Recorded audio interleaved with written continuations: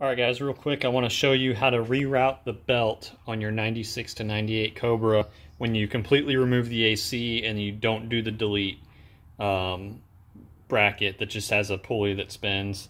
So I figured out how to do it, reroute the belt, and I don't have any kind of bracket or anything. This is the belt that you'll need, the size. I got this from Advanced Auto. So you know, just Google that size and that'll give you what you need. This is the pulley that you'll need, also got from Advanced Auto.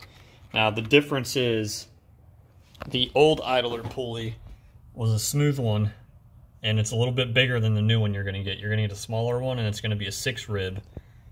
So be sure to remember that.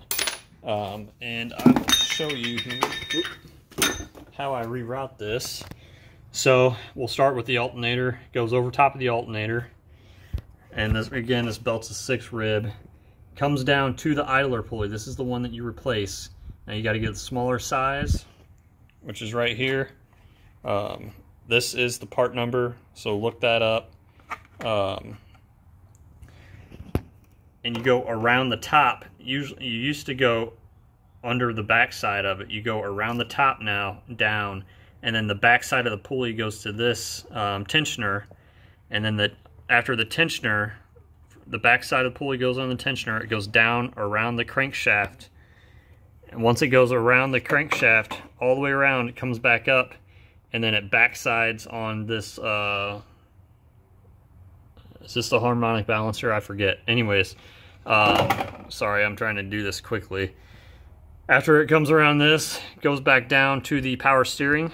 You can see down there, wraps around the power steering, comes back up to the alternator. So I'll start that again, and you guys can kind of follow along. Alternator, ribs down to the new idler pulley, ribs down around that, smooth side to the tensioner, and then ribs to the crankshaft pulley, all the way around the crankshaft pulley up to the balancer.